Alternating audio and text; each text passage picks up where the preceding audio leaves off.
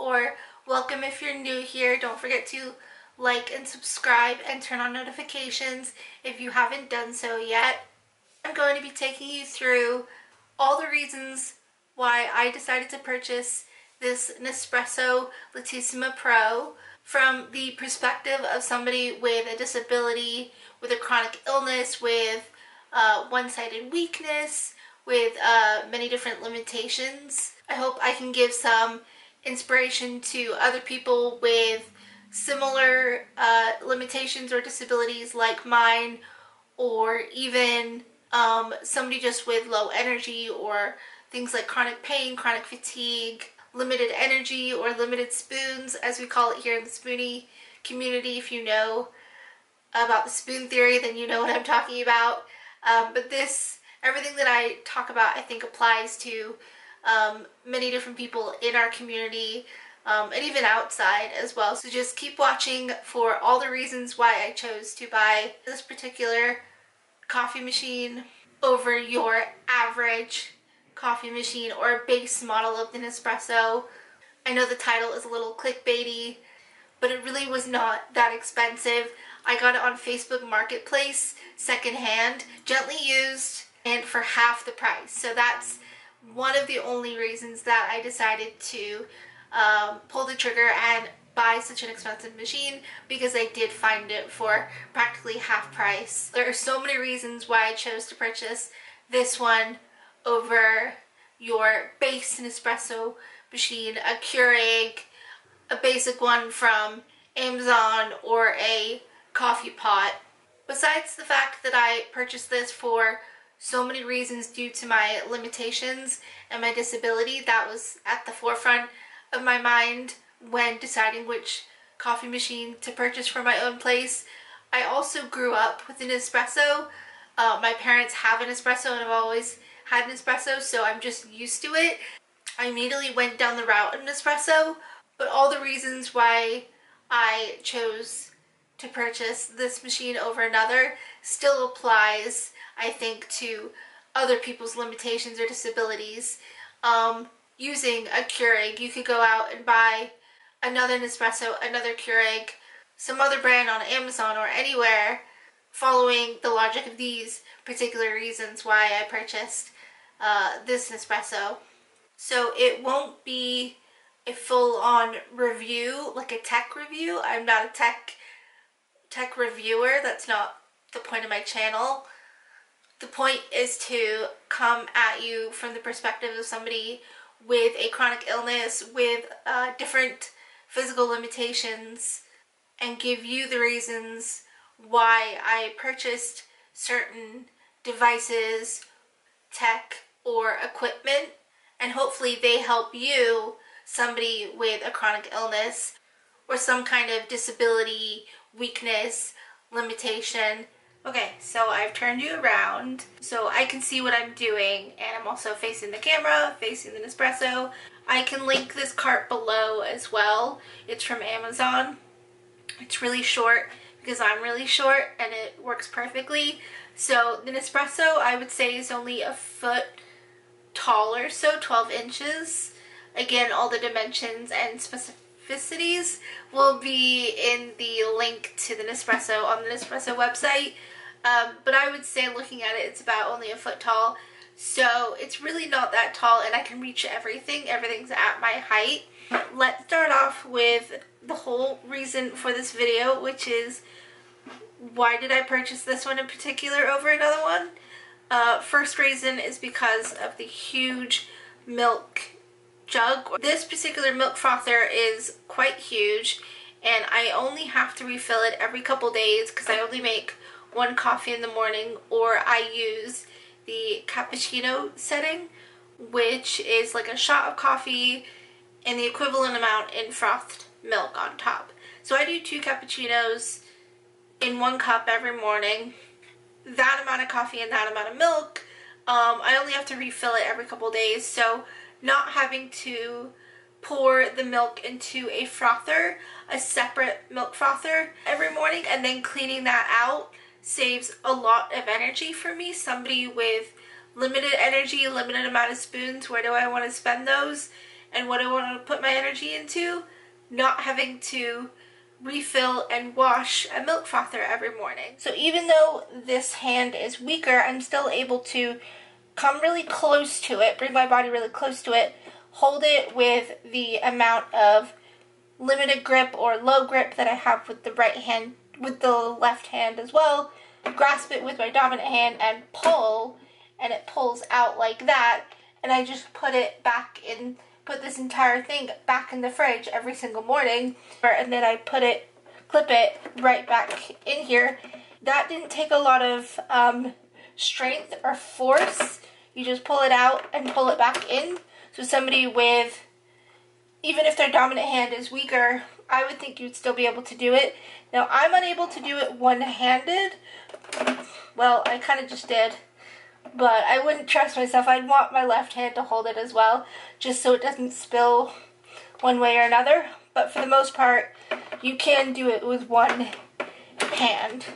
Now, it isn't full, so it might be a little bit heavier, but not much. Even though you only have to clean it every couple days, and not as frequently as an everyday milk frother, what's great about it is it does have a clean function on there. So you turn the knob. Well, I won't do it because it might spurt out into nothing. I put a little ramekin there every morning, which is not too much energy because they're just in my drawers right there. Or I use a dirty one because I'm not going to be drinking it. Obviously, it's dirty water. I put it here. I adjust the nozzle, which is super lightweight, not that heavy, not that hard to adjust. I turn it to clean, and it spurts out really hot boiling water through the spout, and it cleans it. I know that when I put it back in the fridge every day, this the spout inside is not collecting any bacteria, and it is clean inside. Obviously, I will have to clean the whole chamber every couple days. I flip it up like this, and it's really not that heavy to push down either, and to push the pod through. Something I also want to highlight is the large water tank in the back. I've moved the second camera around, and I've also moved the Nespresso slightly so you can see just how big it is. I would say that holds, I think it holds 5 cups, and that again lasts me several days, making 2 cappuccinos a day into 1 coffee. And this machine, I would say, is not too heavy.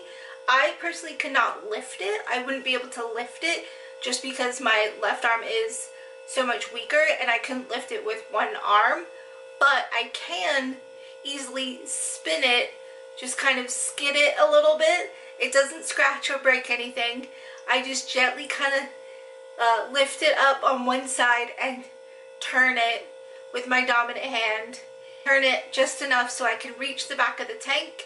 As you're able to see in the second camera, that I open the lid, which is plastic and has no locking mechanism, so it's super easy to just flip up.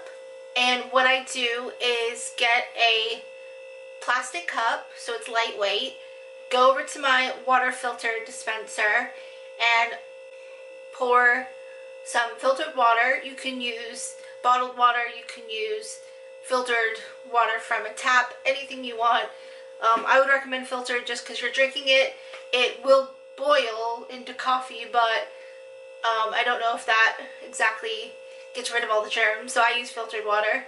I use a couple cups of filtered water and pour that into the back of the dispenser, close it, and put it back. And it's as simple as that. You can take the whole tank out. You can lift it up and out from the Nespresso and take the tank over to the tap, or take the tank over to wherever you have your filtered water.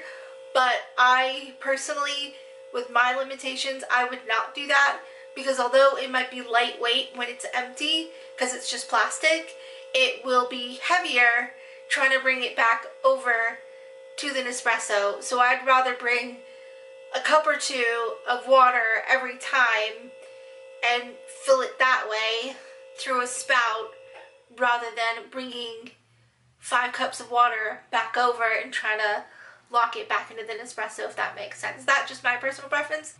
But the main reason I bring it up is because of the water tank capacity and how large it is. So last but not least, the last thing that I can think of for a reason for purchasing this particular Nespresso and for my needs is the fact that it can hold, I think, 12 to 13 Nespresso pods. And I'll show you where in the second camera. Once you lift this up, the old pod falls into the container back here, and I will show you what that looks like and how easy that is to pull out and dispense or to dispose of after. Okay, so I know I said the last thing was the last thing, but actually I just realized that this machine is also a hot water boiler as well, slash kettle, whatever you want to call it. It boils water, basically. That is amazing. No more lifting heavy jugs of hot boiling water for my tea. It just comes out of a spout. I demonstrated it in the second camera, and I'll insert that footage right now to play over this. But it is just a simple little super lightweight piece of plastic that you stick into the hole where the milk jug is. You put that in, the Nespresso detects that it's in and gives you the option to have hot water. That is now another device that you don't have to have on your counter, so it declutters your counter a little bit, so that's great. But it also means if you have trouble lifting anything or pouring that particular motion, or if you have limited range of motion like I do, the actual act of lifting with both hands, or if you can't lift with both hands or arms and you only have one arm, or one dominant arm I should say, then, and you can't grasp or maneuver a hot boiling kettle for fear of like burning yourself, or lift it across the kitchen to fill up your mug, this machine will do that for you. You just have to place the mug under the spout and it goes once you hit the button, and it's perfect. And I would say it actually is quite hot. It does get it quite boiling, so that is amazing. I can have a cup of tea without fear of burning myself. So for all of those reasons, I definitely would recommend this particular machine or any other machine that does what this one does. So to recap, a large capacity milk frother for infrequent fill up, infrequent wash up, a large capacity water tank, again for infrequent cleanup, infrequent fill up, to save on energy and all of that, a large capacity pod holder that holds several pods so you don't have to dispose of the pods so frequently. Bonus, a hot water boiler so you don't have to maneuver a large heavy kettle. It also makes a lot of different coffees, so besides the fact that it is helpful and very useful for somebody with a disability or chronic illness, it's actually really fun. I love coffee. I love the taste of an espresso coffee in particular.